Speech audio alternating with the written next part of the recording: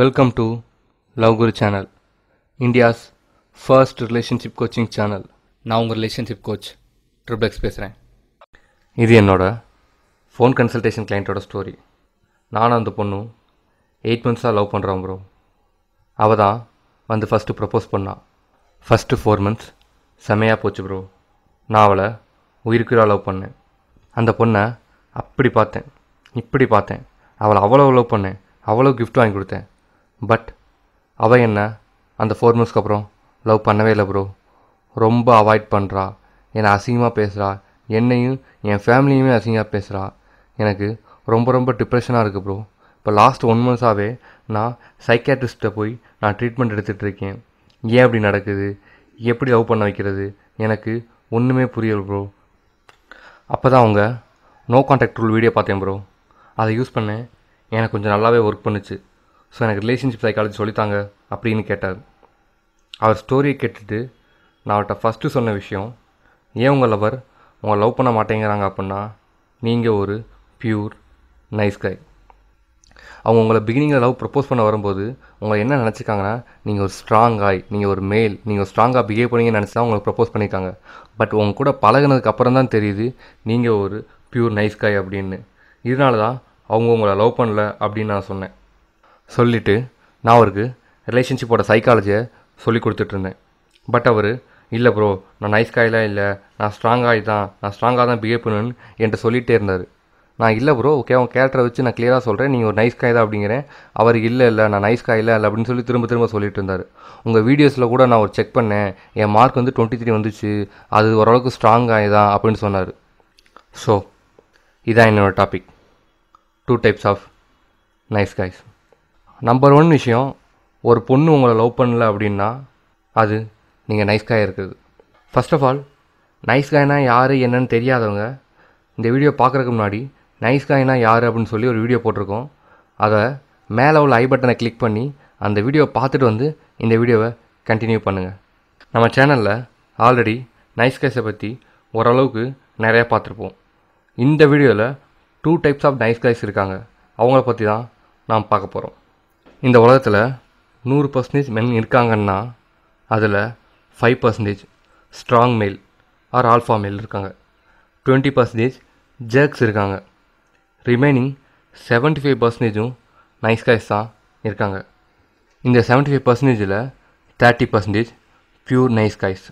Means யார்கிட்டனாலும் சரி, அம்மானாலும் சரி, அப்பானாலும் சரி, தம்பினாலும் சரி, தங்கச்சினாலும் சரி, ஃப்ரெண்டுனாலும் சரி, ஒய்ஃப்னாலும் சரி, லவ்வர்னாலும் சரி, பாஸு, வாட்ச்மேன், யாராக இருந்தாலும் சரி, அவங்க எல்லாரையும் கேர் பண்ணி லவ் பண்ணி அவங்களுக்கு தேவையான எல்லாத்தையும் செஞ்சு அவங்கக்கிட்ட நல்லவங்களாக இருந்து அவங்க திரும்ப நமக்கு அதே லவ், கேர், ரெஸ்பெக்ட் தருவாங்கன்னு சொல்லி வெயிட் பண்ணும்போது அவங்க எதுவும் நமக்கு தரமாட்டாங்க. நம்ம வாழ்க்கை ஃபுல்லாக கஷ்டப்பட்டு வருத்தப்பட்டு மனசுக்குள்ளேயே அழுதுட்டுருக்கவங்க ஒரு type of nice guys.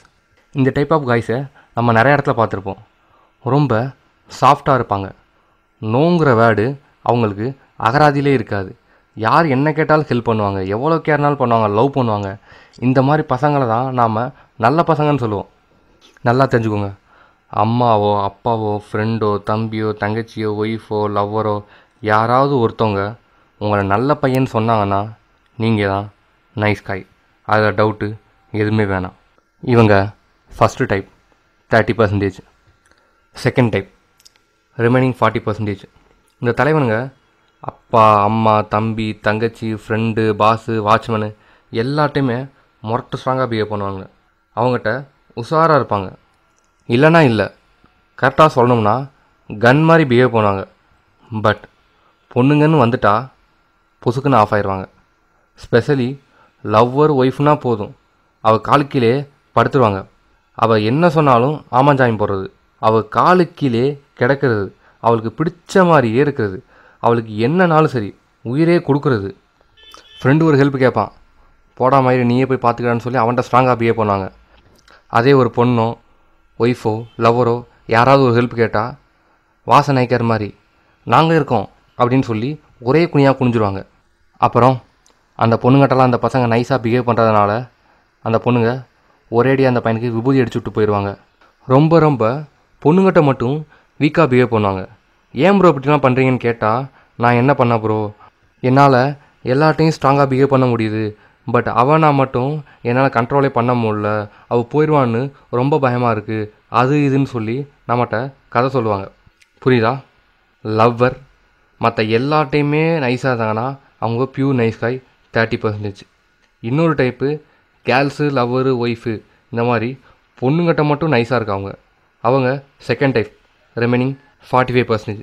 So எப்படினாலும் சரி நீங்கள் பொண்ணுங்கிட்ட வீக்காக தான் பிஹேவ் பண்ணுறீங்க, 2 பேருமே பொண்ணுங்கிட்ட நைஸாக தான் பிஹேவ் பண்ணாங்க. ஸோ பொண்ணுங்கிட்ட நைஸ் காயாக இருந்தால் என்ன நடக்கும்? எந்த பொண்ணும் உங்களை லவ் பண்ண மாட்டான், இதான் நடக்கும். நாங்கள் ஆல்ரெடி ஒரு வீடியோ போட்டிருந்தோம், நீங்கள் பொண்ணுங்களுக்கு பிடிச்ச பசங்களா அப்படின்னு.